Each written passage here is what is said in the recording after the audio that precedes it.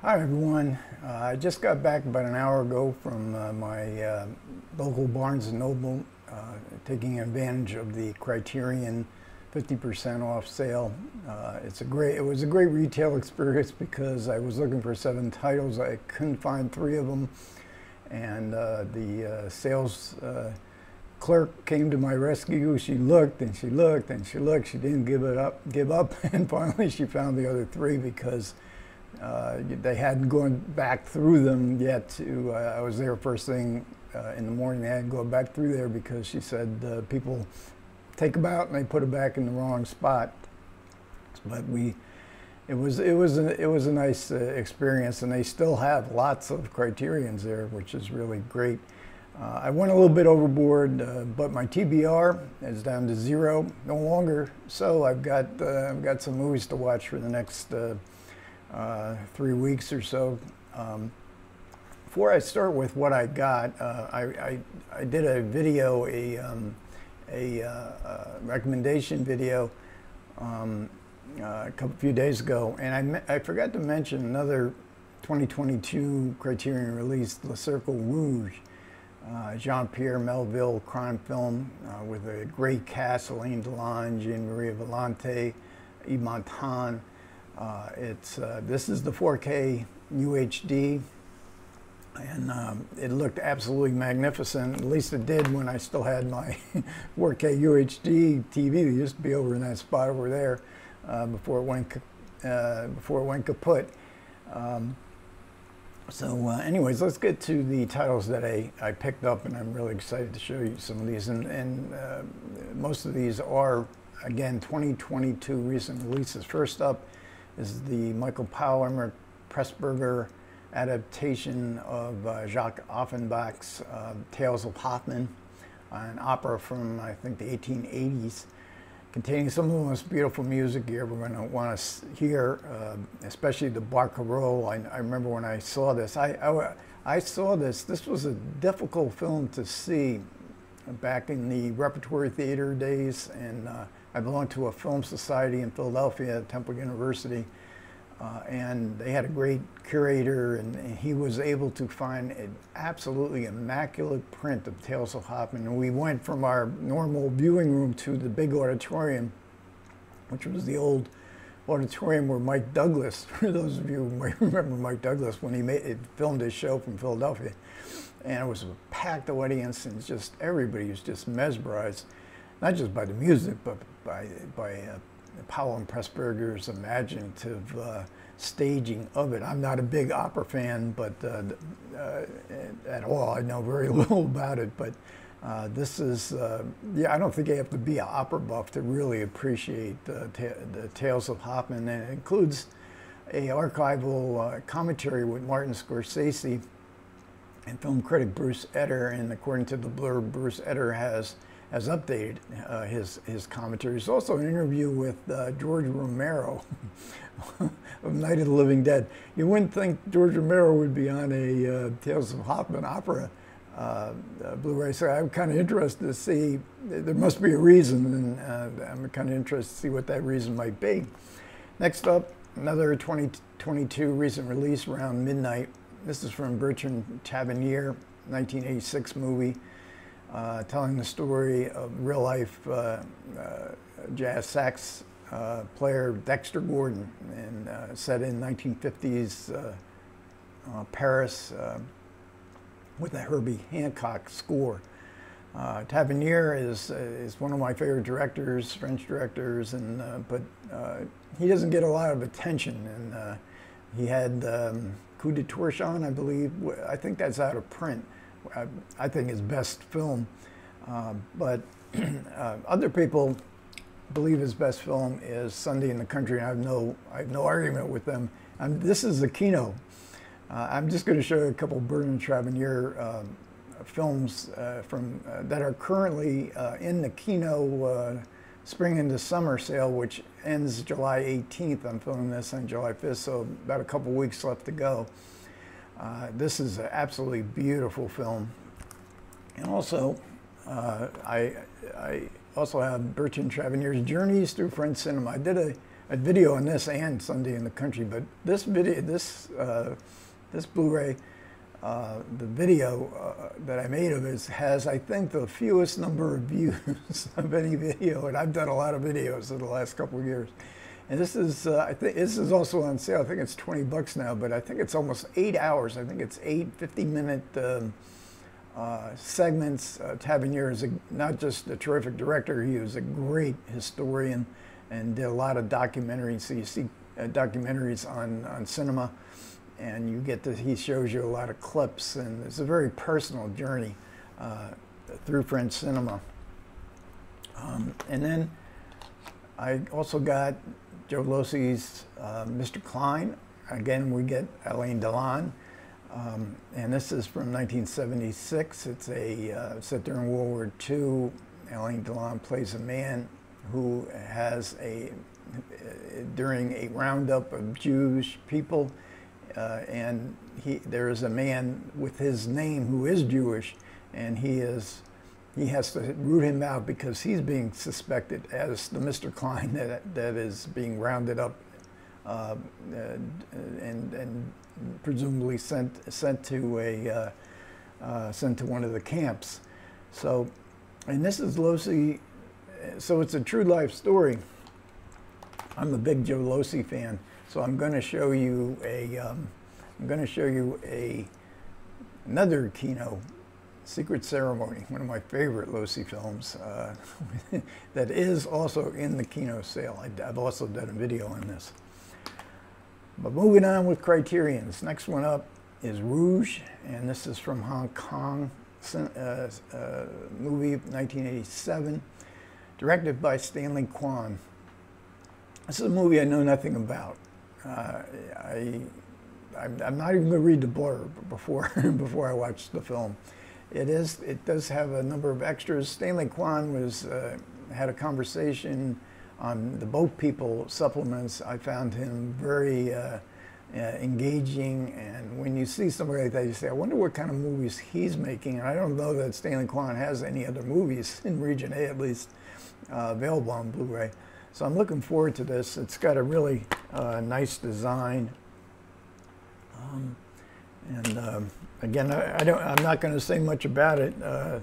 It's not loaded with extras, but because I don't really want to know anything about it. So every once in a while there are movies like that.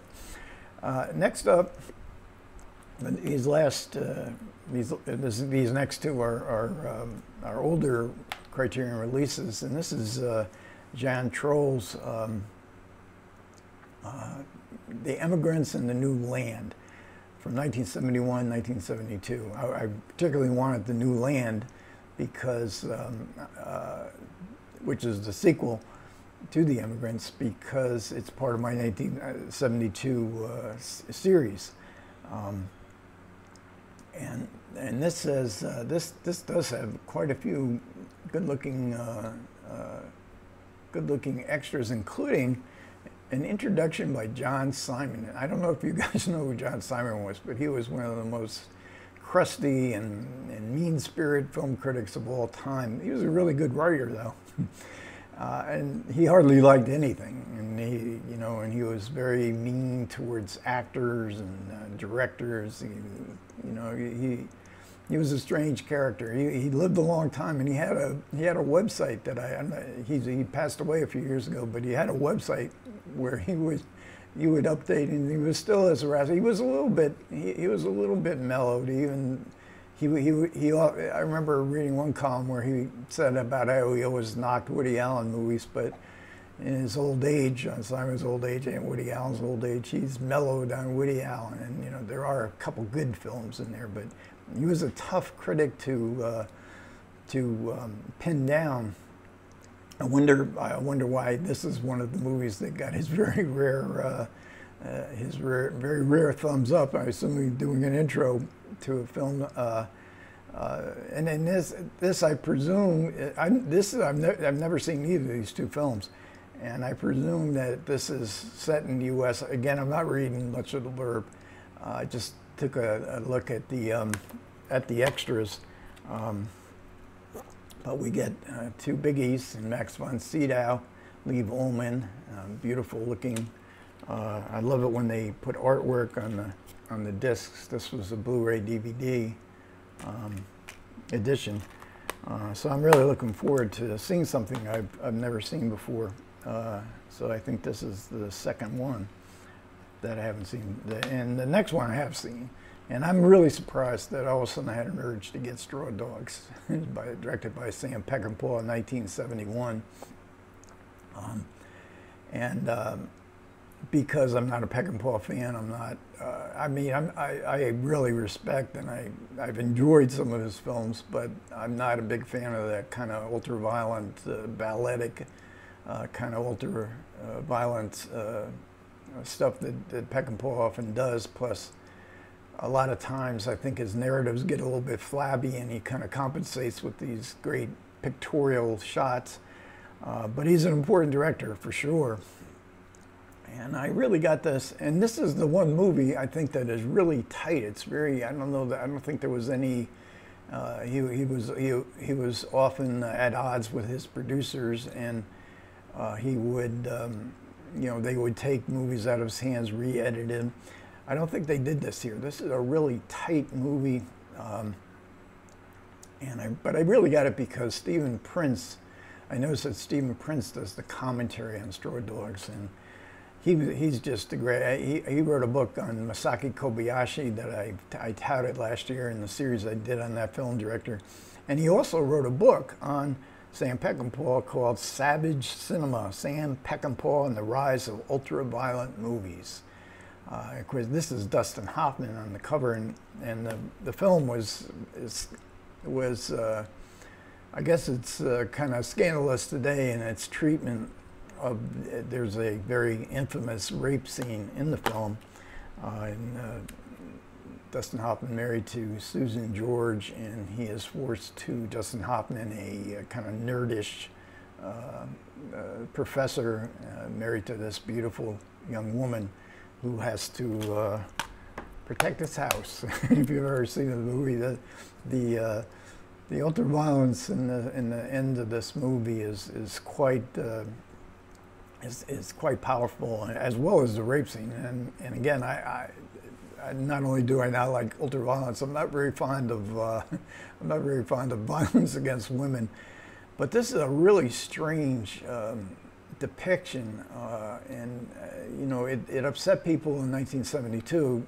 And certainly, or 1971, and certainly 51 years later, it's even more, it can be even more upsetting. So there's definitely got to be trigger warnings if you're upset by these things. But as a filmmaker, Peckinpah is a very interesting filmmaker, no doubt about that. So the last movie I picked up, and this one really surprised me too. Straw Dogs surprised me. This surprised me even more. I picked up The Worst Person in the World, and I hardly have any recent movies. I have very few videos on recent movies. Some reason, and this is what is this, Norwegian, I believe, Joachim Trier. Never seen any of his films. Again, I don't know anything much about the movie, but on the Criterion closet, the most recent Criterion closet, actress, I'm going to mess up her name, Renata Reinsve, who is the star of this film and won Best Actress at the Cannes Film Festival. She was in the closet picking out, and I don't know if you've ever seen those episodes. It's about a 5 or 6 minute recording of her going into the Criterion closet where all the Criterions are. You just turn around, you're surrounded by it, and then they pick them out. And I found her very engaging, and my heart went a little pitter-patter, and that's really all sometimes it takes for me to pick up a movie, especially a movie I don't know anything about. As always, I just love Criterion artwork. I know some people think it's a little bit out there, but it's always it's always different, always unique, something to look at. And I know on online forums, oh, the worst. I don't know what they think about this artwork, but I like it a lot. Okay, so that should do it, I think. Yes, it will. So I've got 7 pickups, 8 movies. I'm hoping that if you're participating in the sale, you're having a lot of fun. I was a lot of fun, and again, I say I'm not going to go back, but the sale goes to July 31st, so I don't know, I might weekend and get a couple more later on in the month. I know summertime, one of my favorite David Lean, Katharine Hepburn movies is coming out on Blu-ray, so I might go back to pick that up, but I know if I do, there's going to be 2 or 3 others as well.